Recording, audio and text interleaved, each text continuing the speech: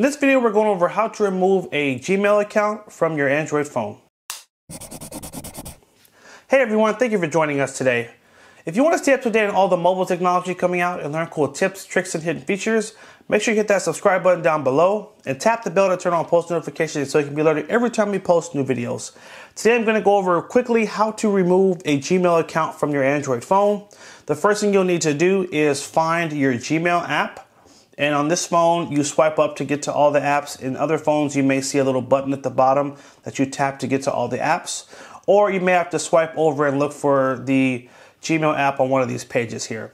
The app is going to look like this. We're going to tap on it. Now come to the upper left corner here, tap on Menu, and you're going to swipe all the way down to Settings. And then from here, upper right corner, click on these three dots. Tap on Manage Accounts. And then here you'll see all the Gmail accounts that are currently synced on your phone. In this case, there's only one.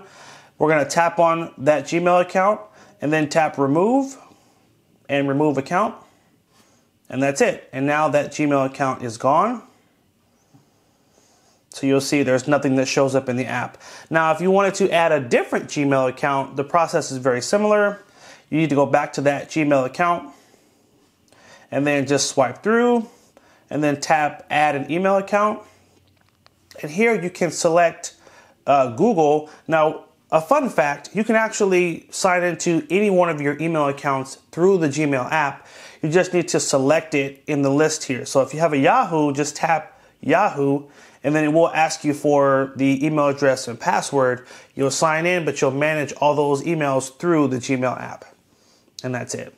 Hope you guys found that quick video helpful. Make sure you like, favorite, and share. Hit that subscribe button to stay tuned for more helpful tips for your Android phone. Leave a comment down below as well if there's something else you'd like to learn how to do on your Android phone, and we'll try to make that video for you. Take care, and as always, have a good one.